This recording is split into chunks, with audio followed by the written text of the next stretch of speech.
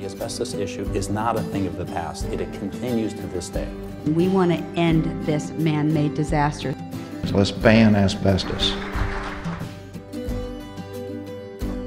Well, one of the roles of the Office of the Surgeon General is to take science, translate it, and communicate it with the American public.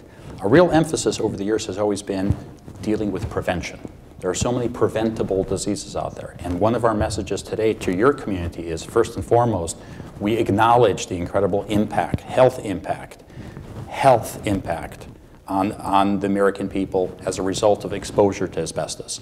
We also know it's a preventable disease pathway. Our message has always been a prevention message, so we're happy to be here today to be able to share our enthusiasm, to be able to congratulate you and your group on what you do in terms of getting the message out, but also be able to communicate with the American public that the asbestos issue is not a thing of the past. It continues to this day and has a health impact on our nation.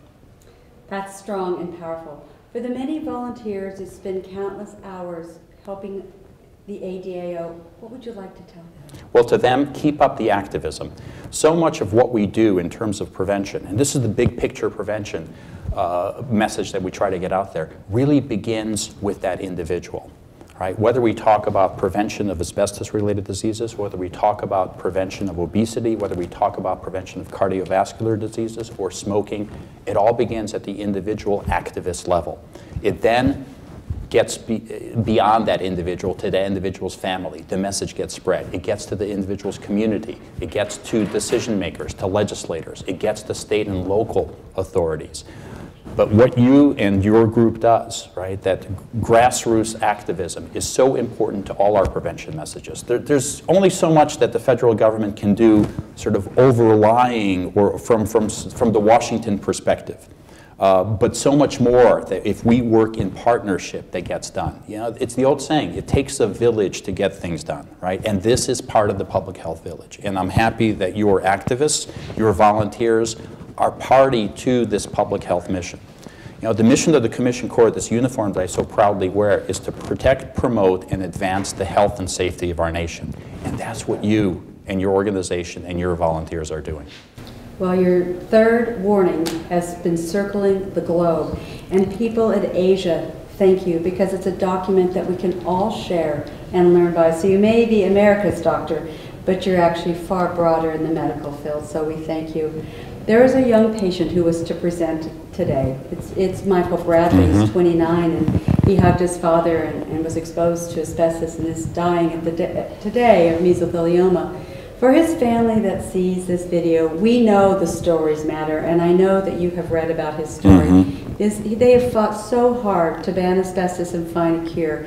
Do you have a message for the Bradleys? Well, to the Bradleys, to Michael, you know, I know he'll be watching the presentation today. I wish him the best. I wish him ease. I wish him high spirits in these very obviously stressful and difficult times. To the family, you have a hero amongst you. You have a person who didn't remain silent, right? Who, although affected by this exposure, affected by the diseases that come with this exposure, as opposed to just going to the wayside, came out and became a fighter and is a fighter. And so to the whole Bradley family, job well done in raising him to be a fighter.